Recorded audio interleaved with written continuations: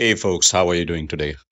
So I have found this excellent software, Motion Cam Pro, which is actually a paid application. If I go to its real version, Motion Cam Pro raw video, you have to pay 2,600 rupees, or probably it's around 25 USD or something. I'm not sure, 20 or 20, I think 25 USD. But it does have a demo version which I'm trying to install.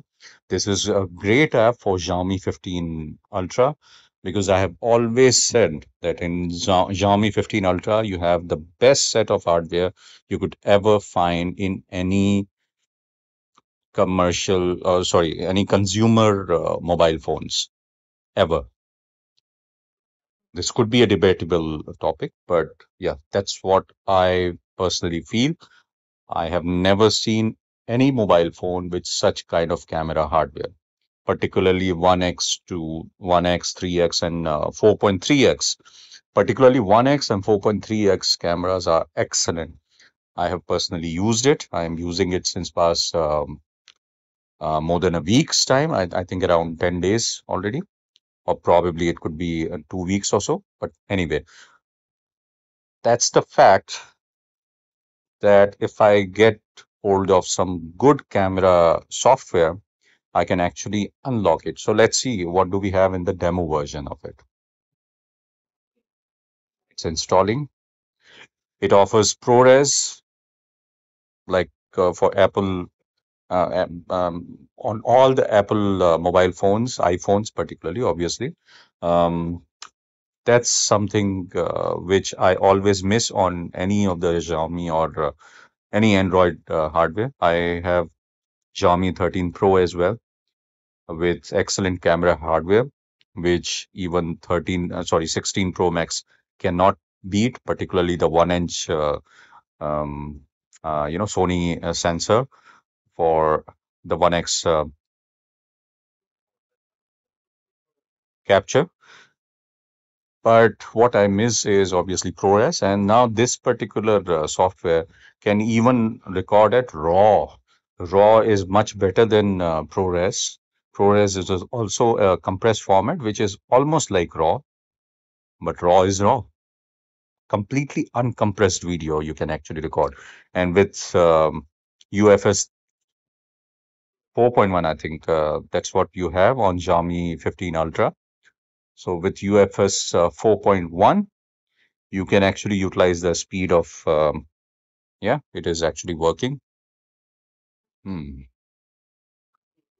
So I actually found this software by seeing this video.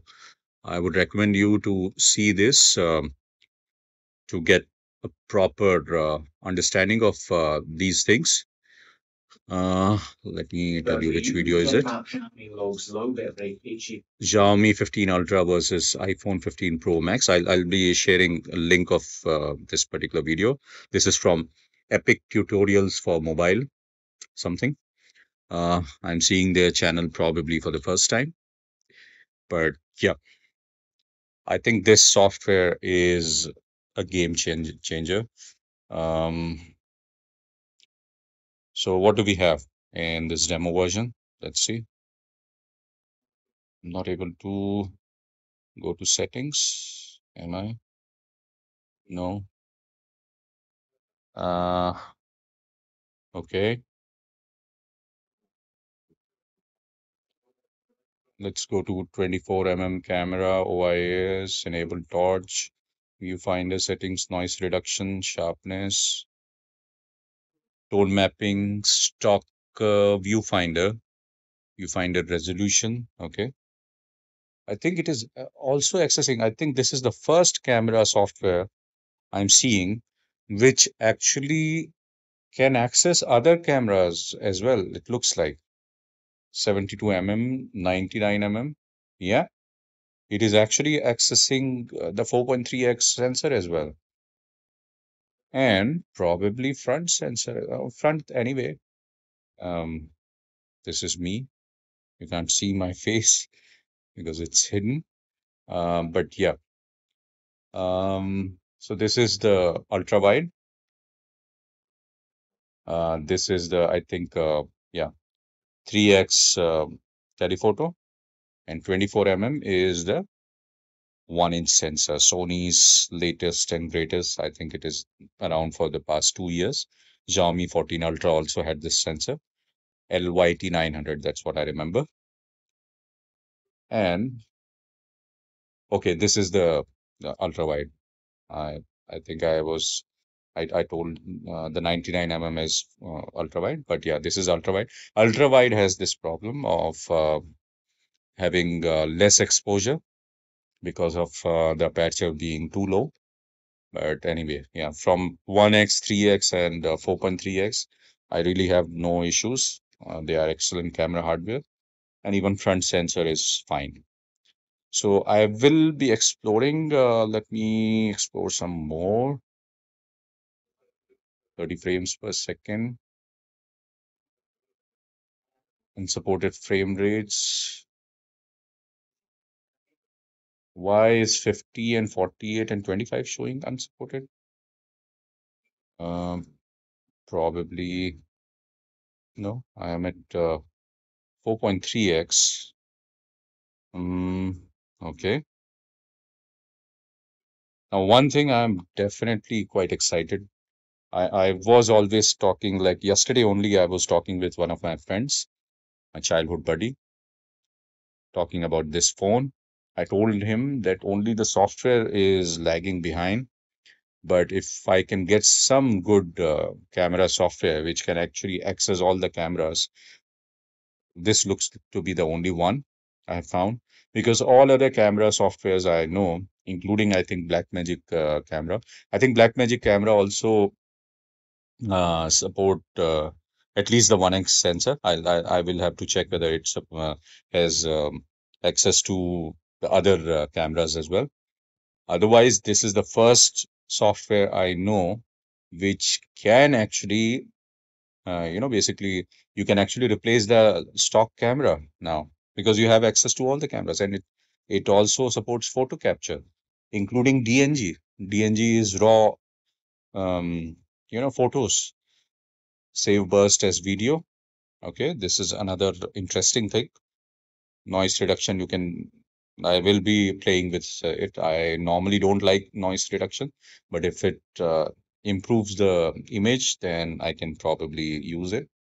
Otherwise, I prefer capturing without noise reduction, especially with these kind of high-end camera hardware.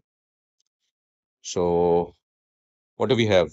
General settings, audio meter, okay, level meter. Okay, this is the basically horizontal level meter. I can turn it on.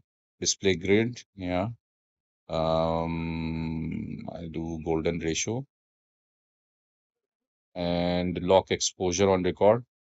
Yeah, I think I would prefer this thing, lock exposure on video recording, lock focus on record. Yeah, that's so these toggles are very good for professional level video recordings. So when you are recording, like when I am vlogging, um, while riding my bike or car, I would prefer locking the exposure and focus. I tried to lock using the standard camera hardware, but unfortunately, it was actually clipping in low light situations.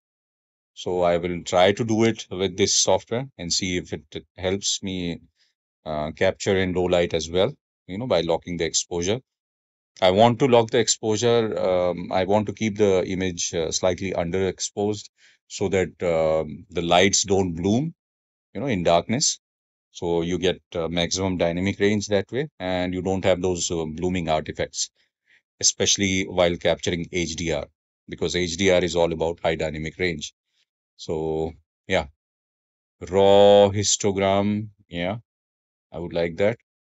Lock white balance on record. So these three settings, exposure, focus, and white balance, are very important while recording. So Apple really shines, because of these three settings.